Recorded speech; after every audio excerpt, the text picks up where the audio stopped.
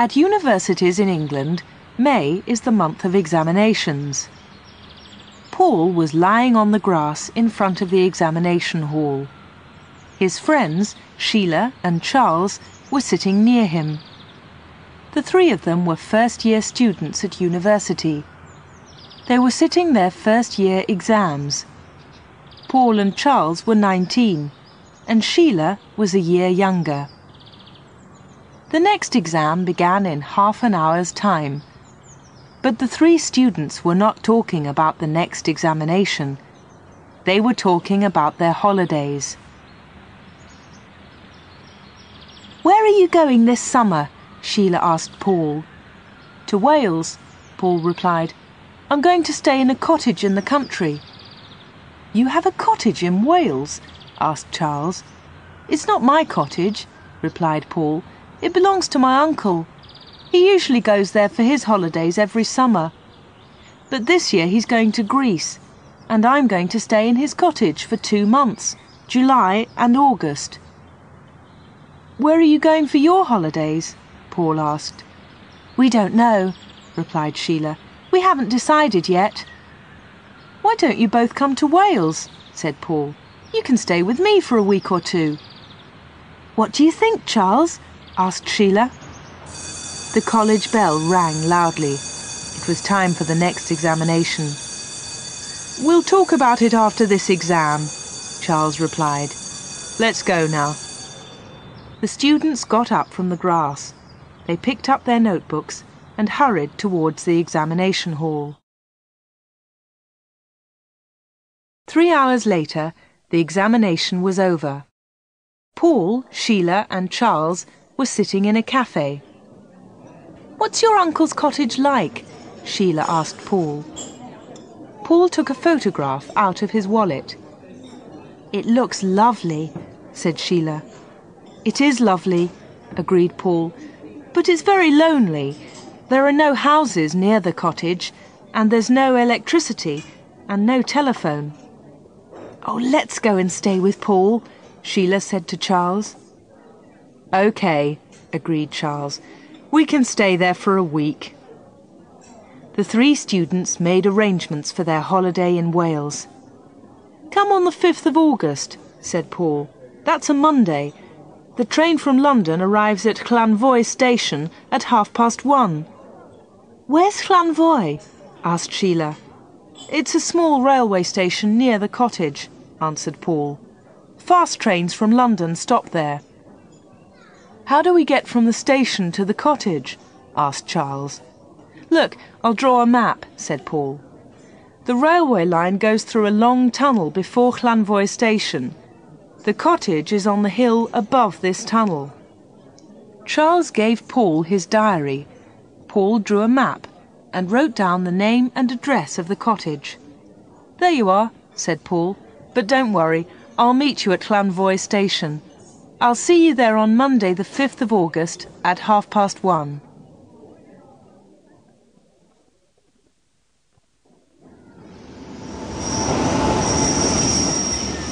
It is the 5th of August. Sheila and Charles arrive at Llanvoy station in Wales. Here we are, Llanvoy. Where's Paul? He's late. Let's walk to the cottage. Oh, he'll be here soon. Just then, a soldier walked past. "Excuse me, is there a cafe near here?" Yes, outside the station." "Charles, what's in those bags?" "I don't know."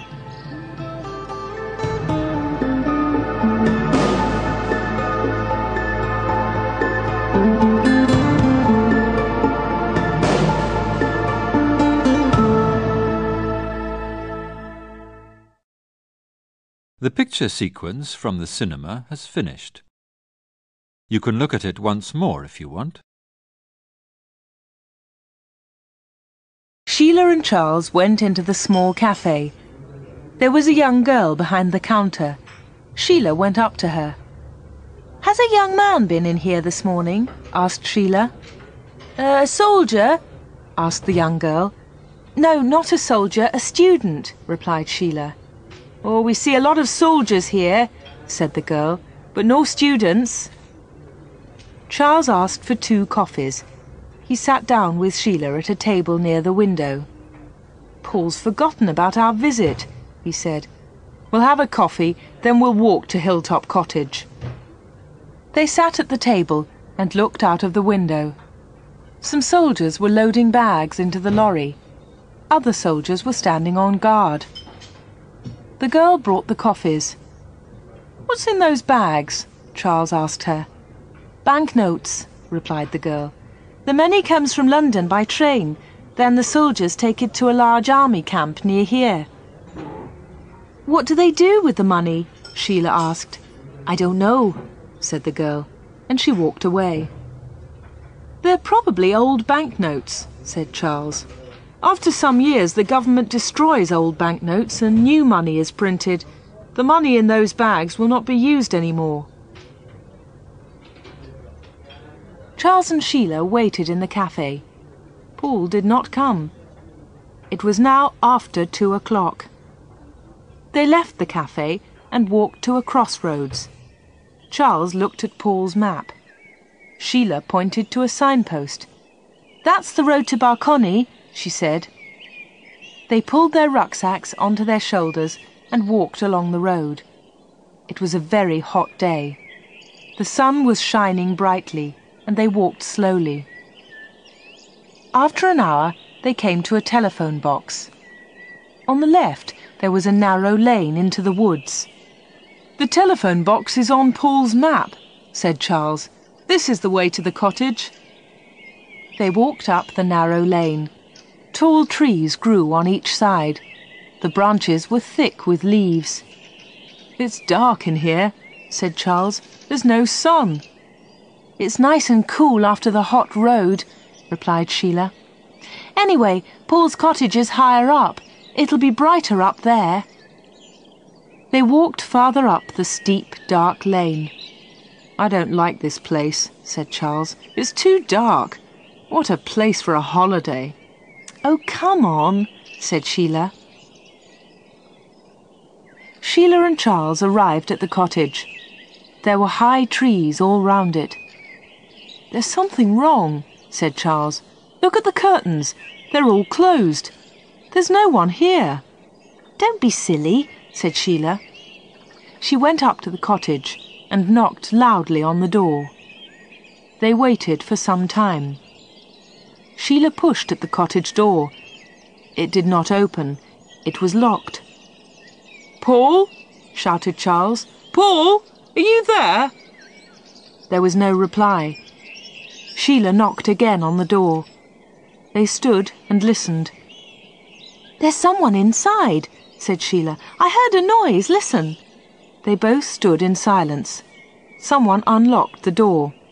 It's Paul, said Charles. Why is he taking so long? The door slowly opened. A tall man with a beard stood in the doorway. He was about 40 years old. Sheila and Charles did not know him. He was a stranger. Who are you? Asked the stranger. What do you want?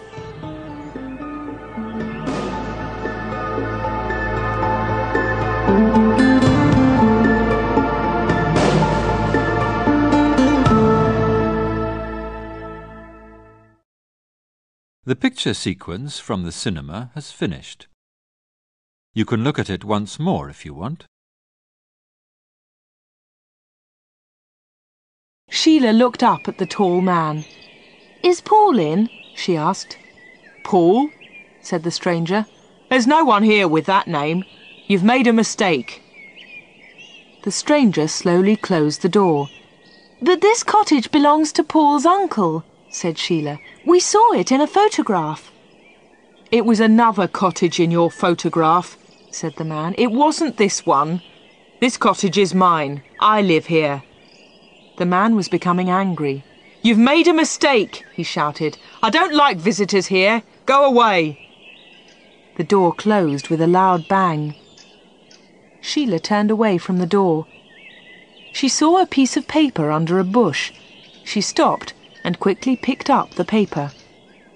"We've made a mistake," said Charles. "Paul isn't here. We've come to the wrong cottage. Let's go back to the road." They walked back down the lane. After a few minutes, Sheila stopped. The cottage was now behind the trees. Sheila opened the piece of paper and looked at it in surprise. "We haven't made a mistake," she said to Charles. "Look at this." Charles took the paper and looked at it. "It's an examination paper," he said. "It's our exam paper. We sat this exam in May." "Paul sat this exam too. So Paul is here. Something is wrong." "Look, there's an old building. We'll wait there." "But what are we going to do?" "We'll go back to the cottage tonight. We must find Paul." "Listen, I can hear a noise. It's a lorry. It's coming up the lane to the cottage."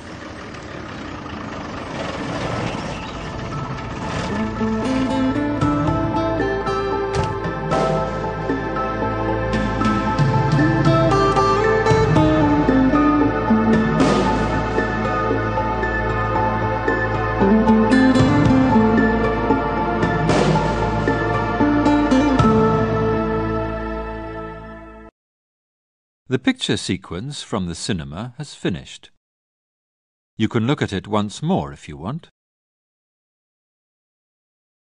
Sheila and Charles waited in the old building. Slowly it became dark. They walked quietly back to the cottage and hid behind a bush. A lorry was parked near the cottage door. They waited quietly in the darkness. Suddenly a man hurried up the lane.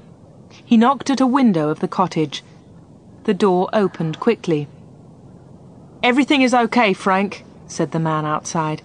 "Bill has telephoned from London. He's put sleeping pills in the guard's coffee." "Good," said Frank. "We can start now. Get the bags out of the lorry and into the cottage." "What's happening?" Charles asked Sheila. "Bill's put sleeping pills in the guard's coffee. What does that mean? And what's in those bags?" "I don't know," said Sheila. "Listen, they're talking again." "What about that young man?" one of the men asked Frank. "We'll leave him in the upstairs bedroom," Frank replied. "He's tied up tightly. He'll be found tomorrow.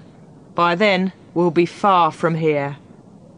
"Paul's in the cottage," Sheila whispered to Charles, "and he's a prisoner." 4 men carried all the bags into the cottage. They closed the door behind them and locked it. "Paul's in one of the upstairs bedrooms," said Sheila. "We must help him." "How are you going to get into the cottage?" asked Charles. "They've locked the door." "I'll climb up onto the top of the porch," said Sheila. "Then I'll get in through a window." Sheila and Charles waited for half an hour. Then they walked up quietly to the front door. There were no lights in the cottage. "Help me up, Charles," said Sheila. Sheila stood on top of the porch. She reached up and pulled at the window. It opened slowly and made a loud noise. Sheila waited for a few moments. Nothing happened. She opened the window wide. The curtains inside were closed. She opened them carefully and climbed into the bedroom. In the dark room, Paul was lying on a bed. He was tied up tightly, and there was a gag over his mouth. Sheila quickly took off the gag. "Shh," she said. "Don't make a noise. There are some men downstairs." "It's all right," said Paul. "They won't hear us. They're not in the cottage. They're out at the back." Sheila slowly untied the ropes round Paul.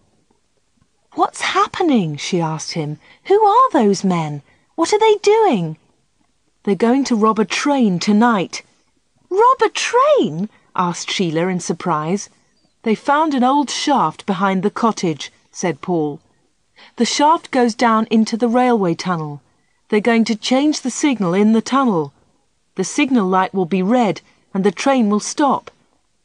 Now I understand, said Sheila. Someone has put sleeping pills in the guard's coffee. That's part of their plan, said Paul. The train will stop in the tunnel and the guard will be asleep. The men will steal the bags of money from the train and escape up the shaft. But these men have taken bags into the cottage, said Sheila. What are they for? The bags are full of paper, said Paul. They look like the bags of money. The soldiers won't find the paper until tomorrow morning. Then these men will be far away from here. We can run down to the telephone box, said Sheila. We can telephone the police from there. There isn't enough time, said Paul. We have to stop these men. We can put heavy stones over the shaft. Then the men can't get out. And Charles can run down and telephone the police, said Sheila. Now all the knots were untied and Paul was free. They climbed out of the window. Charles was waiting for them in the darkness.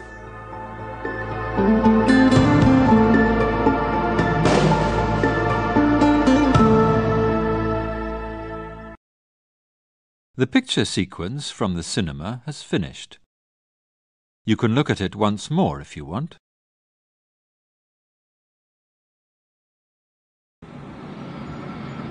The train from London was in the long tunnel. "The signal is red," said the driver to his mate. "That's unusual." The train slowed down. It stopped on a long bend in the tunnel. The driver's mate looked back. The end of the train was out of sight. "What about the money in the guard's van?" the mate asked the driver. "Don't worry," replied the driver. "Pete's a good guard." The driver watched the signal. It was red. The train waited in the long tunnel. Frank and his men were in the tunnel. They were waiting at the bottom of the shaft. The train slowed down and stopped. The guard's van was in front of them. Frank quickly climbed up. He opened the lock on the door of the guard's van. He looked inside. "It's all right," he said to the others. "The guard has drunk the coffee. He's sleeping." Frank threw down the bags of money. "Throw up the bags of paper," he told his men, "and move quickly. We haven't much time." A few minutes later, Frank and his men were at the bottom of the shaft. They were carrying the bags of money. "Get up to the cottage," Frank said. "I'll follow you in a moment." The signal changed from red to green.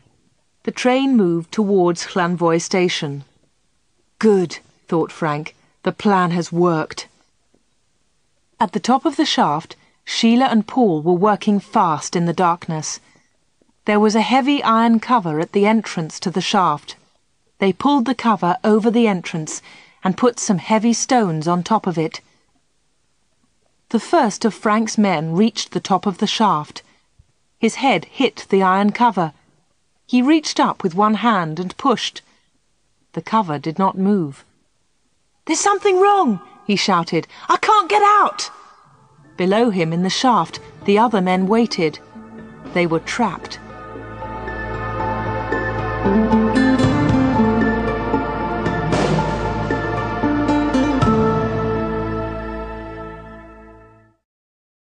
The picture sequence from the cinema has finished. The police moved quickly. A police car came to the telephone box. Charles jumped in and they drove fast towards the cottage.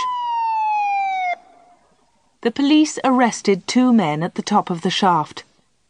An hour later, Sheila, Paul and Charles were in the police station at Barcony. "Thanks to you, we've got the men and the money," said the police sergeant. "We arrested the other 2 men at Llanvoy station." "But there were 5 men," said Paul. "Have you arrested the leader? He's called Frank." Sheila, Charles and Paul spent the night in the home of the police sergeant. The next morning, the sergeant left early.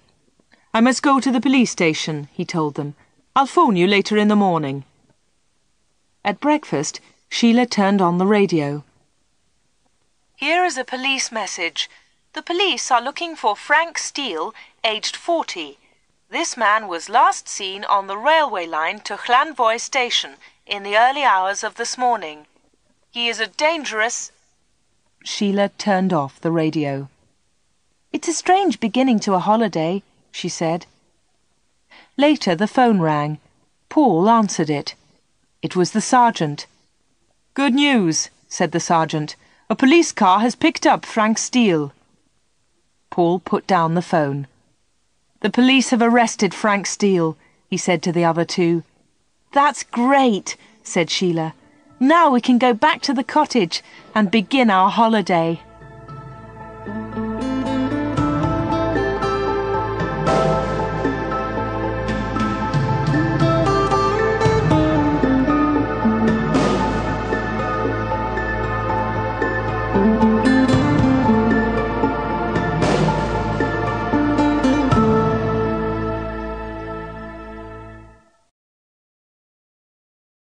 The picture sequence from the cinema has finished.